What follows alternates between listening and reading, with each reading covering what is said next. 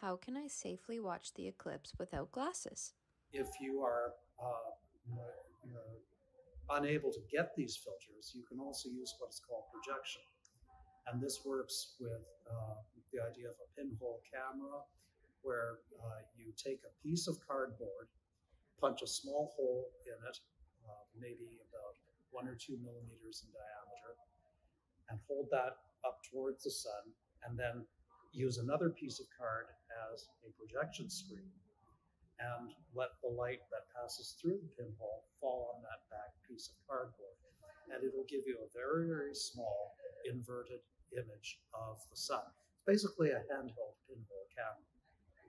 The only thing is that you need to have a throw of about 1 meter or 2 meters between the pinhole and the projection screen to get a large enough image to see. But it works very well. And as long as you don't try to look through the pinhole and look at the sun at the same time, you can look at the solar image on this screen and it's perfectly safe.